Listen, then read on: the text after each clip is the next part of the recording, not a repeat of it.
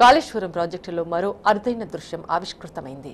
8వ package Gayatri pump హౌజ్లోని 2 Baahubali పంపు సెట్లతో 6300 క్యూసెక్ల నీటిని విజయవంతంగా ఎత్తిపోశారు.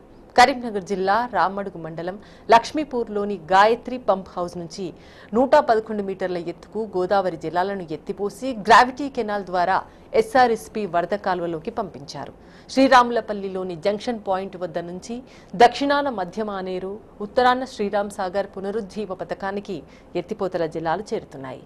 చుక్క నీరు లభించని ప్రదేశాల్లో గోదావరి గలగలలు వినిపించడంతో అన్నదాతలు ఆనందపడుతున్నారు.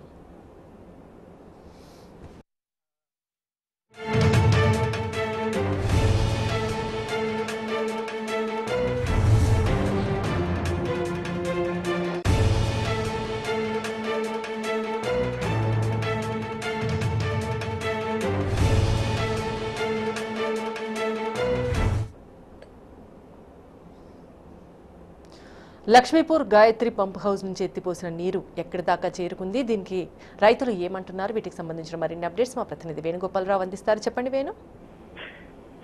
కాళేశ్వరం లిఫ్ట్ ఇరిగేషన్ స్కీమ్ చూసుకుంటే ఇది అతిపెద్ద బాహుబలి మోటార్స్ వెటరన్ విజయవంతమైన చెప్పొచ్చు. అంటే కాళేశ్వరం సంబంధించి చూసుకుంటే లిఫ్ట్ 1 ఇప్పటికే విజయవంతం చేసినటువంటి అధికారులు లిఫ్ట్ 2 విషయంలో కూడా ఇటు ఎల్లంపల్లి నుంచి ఇటు నంది మేడారం నుంచి ఇటు లక్ష్మీపూర్ అంటే ఇప్పుడు ప్రస్తుతం సీఎం కేసీఆర్ దీన్ని గాయత్రిగా నామకరణం చేసినట్టు పరిస్థితి. అంటే గాయత్రి పంప్ హౌస్ సంబంధించి చూసుకుంటే సర్జిపూర్కి నీరు చేరని చెప్పొచ్చు. అంటే మొత్తం మీద కాళేశ్వరం లిఫ్ట్ ఇరిగేషన్ స్కీమ్ లో అతిపెద్ద బాహుబలి మోటార్స్ వెటరన్ విజయవంతమని కూడా చెప్పొచ్చు. అంటే మరోవైపు ఇటు గాయత్రి అంటే ప్రస్తుతం మనం దీన్ని లక్ష్మీపూర్ పంప్ గా ఉన్నటువంటి దీన్ని గాయత్రిగా నామకరణం చేసిన నేపథ్యంలో గాయత్రి పంప్ విషయానికి వస్తే మాత్రం ఇక్కడ భారీ మోటార్లు విజయవంతంగా గత 2 రోజుల నుంచి కూడా దిగ్విజయంగా రన్ అవుతున్నాయని చెప్పొచ్చు. అంటే ప్రాజెక్టు 8వ ప్యాకేజీలో 139 మెగావాట్లు అంటే 7 భారీ మోటార్లు ఇక్కడ ఉన్నాయి శ్రీలత. మరోవైపు అంటే ఈ బాహుబలి మోటార్స్ లో 5 ఇప్పుడు సిద్ధంగా ఉన్నాయి, మరో 2 కూడా సిద్ధంగా మరికొద్ది రోజులు సిద్ధమయ్యే అవకాశం ఉంది. మరోవైపు ఇలాంటి మోటార్ల విషయానికి వస్తే కూడా ఆసియా ఖండంలోనే ఎక్కడా లేవని చెప్పొచ్చు.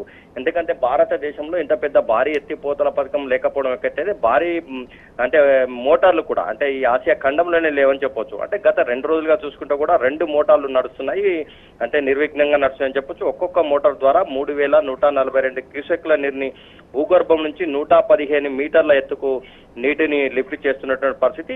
ఈ లిఫ్ట్ చేసిన నీరును వరద కాలువలోకి ఎత్తిపోస్తున్నారు. ప్రస్తుతం ఎల్లంపల్లి ద్వారా ఇటు నంది మేడారం పంప్ హౌస్ లోకి గోదావరి నీరు తరలించి ఇక్కడ 2 జంట సొరంగాల ద్వారా ఇటు గాయత్రి సజ్జిపూలకు తరలించినటువంటి పరిస్థితి. ఈ నీటిని బాహుబలి మోటార్ల ద్వారా లిఫ్ట్ చేసినటువంటి నీరు ప్రస్తుతం అంటే వరద కాలువలోకి ఎత్తిపోతున్నారు. అంటే దశల వారీగా ఇప్పుడు ప్రస్తుతం 2 మోటార్లను నడిపిస్తున్న పరిస్థితి. దశల వారీగా ఇంకా 5 మోటార్లను కూడా నడిపిస్తామని చెప్పి అధికారులు చెప్తున్నారు. మరోవైపు ఇప్పటి వరకు చూసుకుంటే ఇటు గాయత్రి పంప్ హౌస్ ద్వారా 2 మోటార్ల ద్వారా 6300 క్యూసెక్ల నీటిని విజయవంతంగా ఎత్తిపోసారని చెప్పొచ్చు. మరోవైపు ఈ నీరు కూడా వరద కాలువ ద్వారా ఇటు శ్రీరాములపల్లి అనే ఒక జంక్షన్ పాయింట్ ఉంటుంది. ఈ జంక్షన్ పాయింట్ వద్ద ఈ నీళ్లు వరద కాలువ సంబంధించిన నీళ్లు వస్తాయి. అంటే ప్రస్తుతం అంటే దక్షిణాన ఉన్నటువంటి మిడ్ మానేర్ ప్రాజెక్టు, ఉత్తరాన ఉన్నటువంటి ఎస్ఆర్ఎస్పీ పునర్జీవన పథకం ద్వారా ఈ గోదావరి నీళ్లు చేరుకుంటాయి. అంటే మెట్ట ప్రాంతాల్లో ఒక చుక్క కూడా నీళ్లు లేనటువంటి పరిస్థితి ఉన్న నేపథ్యం ఒక ఎత్తు అయితే ప్రస్తుతం వరద కాలువ ద్వారా నీళ్లు రావడం ఇటు అంటే గాయత్రి పంప్ హౌజ్లు నిరంతరాయంగా గత 2 రోజుల నుంచి వస్తున్న నేపథ్యంలో కూడా రైతుల్లో ఆనందం వ్యక్తమవుతుందని చెప్పొచ్చు.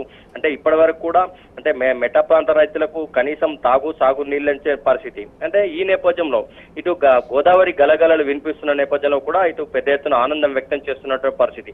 ఒకవేళ మిడ్ మానేర్ ప్రాజెక్టు 25 టీఎంసీల నీరు పూర్తిగా నిండినైతే మాత్రం 2,25,000 ఎకరాలకు నీరు వస్తుంది శ్రీలత. మరోవైపు పునర్జీవన పథకం విషయానికి వస్తే కూడా 12 లక్షల పైగా ఎకరాలకు నీరు వచ్చే అవకాశం ఉంటుంది. అంటే 24 గంటలు అంటే 365 రోజులు కూడా అంటే రాబోయే రోజుల్లో ఈ నీళ్లు మనకు లైవ్ లో కనిపించే అవకాశం ఉంటుంది. మొత్తం మీద అయితే డెలివరీ పాయింట్ వద్ద ఒక రాత్రిపూట మాత్రం ఈ నీళ్లు వస్తున్నటువంటి దృశ్యాన్ని మాత్రం ఒక అద్భుత దృశ్యం ఆవిష్కృతమవుతుందని ప్రత్యక్షంగా చెప్పొచ్చు.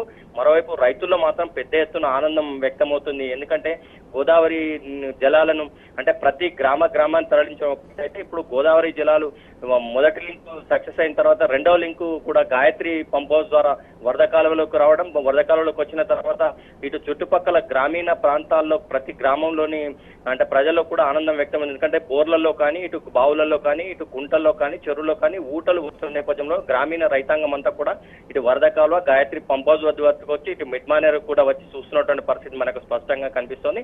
విడతల వారీగా మరొక 5 పంపులను కూడా నడిపిస్తామని చెప్తున్నారు. ప్రస్తుతం అయితే 2 మోటార్లు నిరంతరాయంగా నడుస్తున్నాయి శ్రీలత. ఇప్పుడు ప్రస్తుతానికైతే 6,300 క్యూసెక్కుల నీటిని మిడ్ మానేర్ ప్రాజెక్టు తరలిస్తున్నారు శ్రీలత.